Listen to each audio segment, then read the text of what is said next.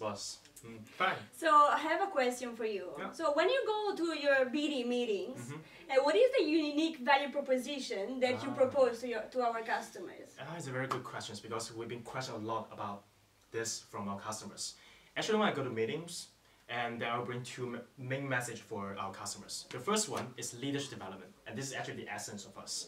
And the second one is that our international talent acquisition. So we bring them two together to deliver the message to our customers, and then we close the deal. Ah, that's right. Exactly. Good. Also, what I do during my BD meeting, because leadership development is very important. It's important because we need to enable young talents to develop and grow according to the 4 leadership development qualities. Yes, and about the international talent acquisition, we mean that to seek and provide international young talents that are interested in practical experience and that are challenging environments. Yeah, you're right. And you know what is also good for this?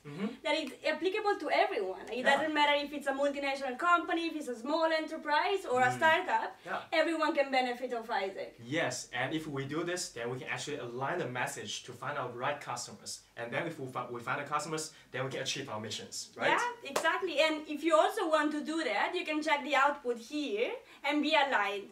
Thank you. Bye-bye. I find refuge in the distance.